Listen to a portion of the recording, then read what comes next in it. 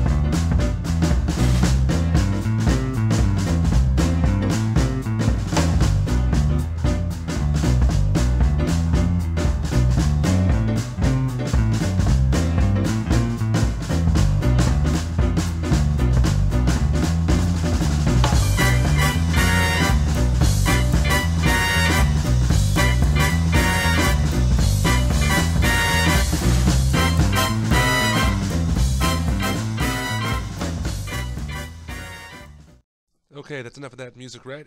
So right here we're just taking some mineral spirits and we're smoothing out some of the rougher areas that still have tool marks in them. You can buff the excess oils away with a little bit of paper towel and some water. That's pretty much all we're doing right here. Checking it with the light to make sure that we get rid of any tool marks that might be hiding from us. The shadows of the light show them a little bit better than we can see with our naked eye.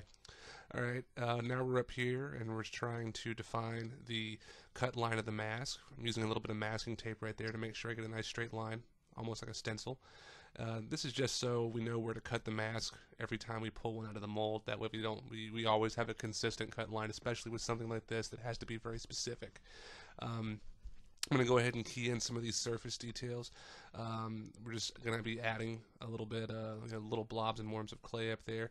We're going to smooth those down with our fingers and then again with a rake tool and just kind of refine them and blend them together, raking against them, and see how it kind of knocks everything down a little bit.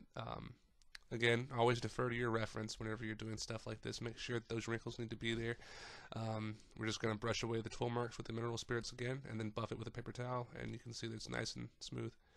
So always double check your light. And here we're just making sure that everything is going according to plan, measuring out, kind of using our calipers and our eyes to go in there and key in all these little details that need to be added. The most important thing, especially for this process and this type of work, is patience with yourself and patience with your medium. This stuff doesn't happen overnight. That's one of the things I wanted to show in these videos, is that it requires a lot of dedication and a lot of patience. Whenever you're looking at a finished mask from an artist, or even a mass-produced mask at Walmart or somewhere like that, you're looking at something that is essentially the result of many hours of dedication and faithful practice on somebody's part. And that's the most important thing that I really want to get across for anybody who's looking to get into this type of work, or art in general, is practice really does make perfect. I didn't start out this good. As a matter of fact, I wasn't very good at all when I first started out, but I didn't give up on it. And I consistently practiced every single day, and I still do that every single day.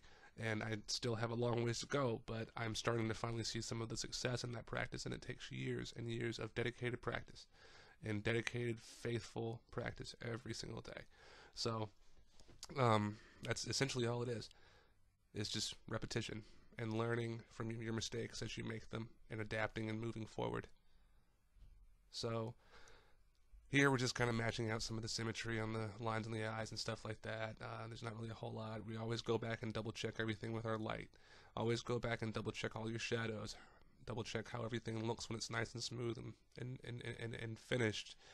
The worst part is always making sure, it's always double checking and making sure that you aren't too far ahead of yourself, that you didn't put too much detail on one area when it's not shaped right. See right there, I had a little bit of an error, so I fixed it before I went and did any detail work on that area.